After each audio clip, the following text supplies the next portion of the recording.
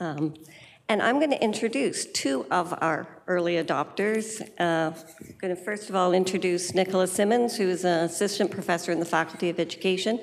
She was a recipient of a 2017 3M Teaching Award.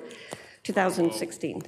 Yes, 17, yes, that's right. Oh my God, we're still in 17. 2017 3M Teaching Award. She was the 2016 recipient of the university's Distinguished Teaching Award and the inaugural recipient of the library's, the Brock University Open Access Award.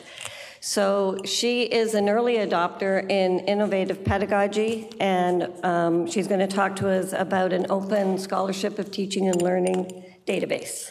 Thank you. And we'll begin. Okay. Thanks, Jill. You're mic'd? I believe I'm mic'd. It sounds like it. Everybody at the back, you can hear? If I speak like that, can you hear? Great. Thank you. So I wanted to thank the speakers so far today and the student panel because it paved the way. I can actually go home now because I have so many things I have to follow up on. But no, actually I want to show you an open educational resource that is both product and process. Oh, sure. It's not loud enough. Yeah. Okay, I can hear. You know, if I do that, that's good, right? Okay. So both product and process. And I want to talk briefly about how this started and then how it has taken off because of the involvement of my students, mostly graduate students. So some time ago at another educational institution that I will not name, only because we're here celebrating Brock, I did a lot of work with faculty in my field is scholarship of teaching and learning, so research about teaching and learning in post-secondary contexts. And what I found frequently was that people from disciplines other than my own of education or some of the related areas, psychology, some of the social science colleagues, didn't always have a good point of entry into the literature. They might be coming from physics and want to study what happens if they flip their classroom and not know necessarily where to start with the literature.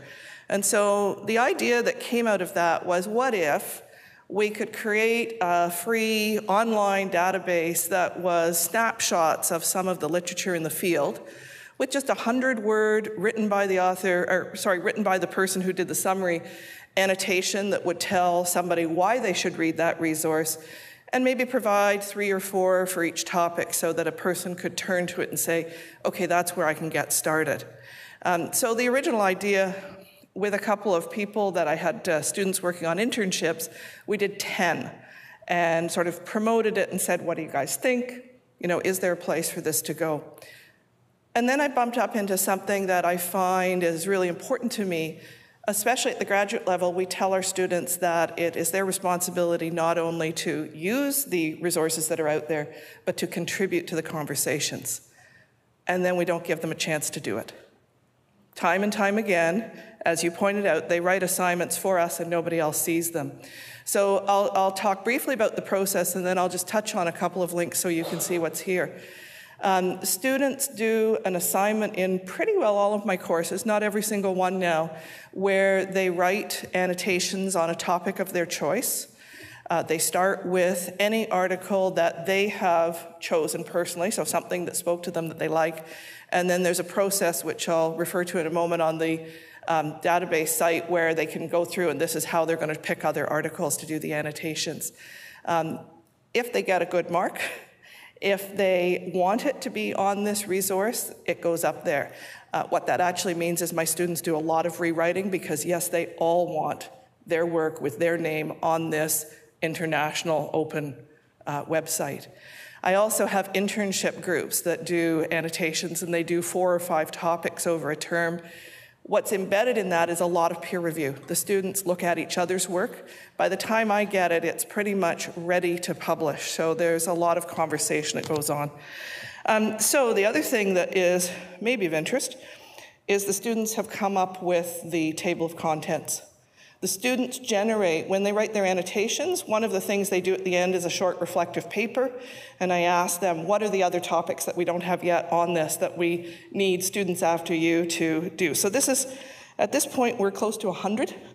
These are the topics that are covered on this, and when the students go to the tab for the annotation process, that tells them what to do. And at the moment, we're recommending going to Google Scholar, use the citation counts, try and find things that are high citation counts for the topic, and then make sure that you also use the words not or critique so that you get something that's an opposing perspective as well.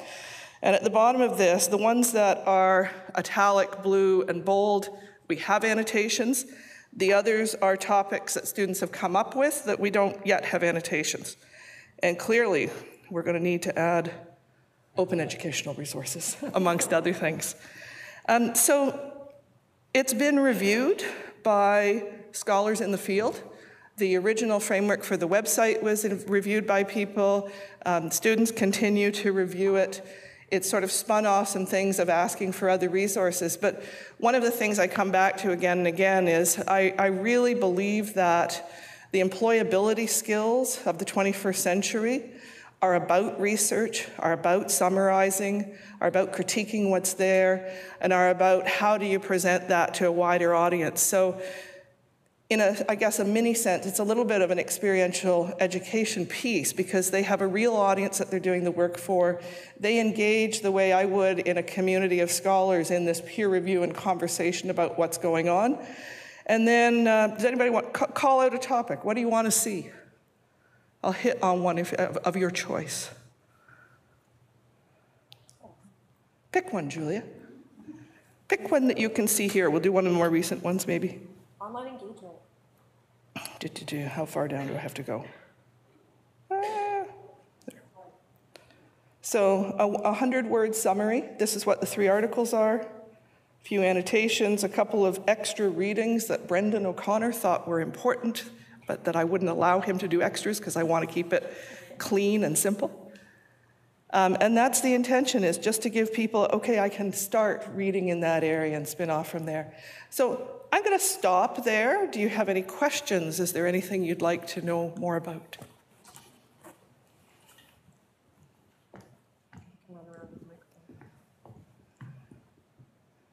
Please use it. The students do. Since we have extra time, maybe you could tell us about how you also use Wikipedia. About how? You also use Wikipedia. Oh, you want me to talk about Wikipedia? Yeah, no, that's all we've been talking about. I do have the students go and critique Wikipedia pages the way they would critique a scholarly article and then improve them, which scares them shoeless completely. They are terrified of the assignment. And I guess one of the things we heard earlier was about the empowerment. What the students write at the end of these is how they suddenly saw themselves as possibly becoming scholar. And I've had a number of students, because I nudged them a little bit to go, well, you know, you've done this. What about critiquing for this journal? Do you think you could be a reviewer? And they feel that they can now move into that because they've sort of got their feet wet with this. There was a student in your class who was here earlier. I don't know if his Nick is here. He was really saying how much he enjoyed this this activity.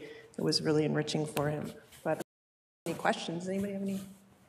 Oh, there. And while the mic's going up there, I will say the next piece is there's a limit to, for free, what I can put on the WordPress site. So I'm at a point now where I'm going to have to think ahead to how do we make it sustainable as we build more. Just a quick question about the articles that the annotations are about. Are they open articles, or are they? Is this an attempt to kind of expose what closed articles are? Yeah, thank you for that. They're not all open. They're online. All of them are online, but a lot of them are behind, university library subscriptions. One of the ways, I have in mind several ways. I want an intern for another term to now go and tag stuff, because we have some tagging, but I think it's time to go in and tag disciplines, tag methodologies, and I want to tag which ones are online and move them increasingly in that direction. So I've encouraged students to use the Canadian Journal for Scholarship of Teaching and Learning is fully open access, so we're encouraging people to move in that direction, but that'll be the next push. Yeah, thank you. Okay, thank you very much. Thank you, Nicola.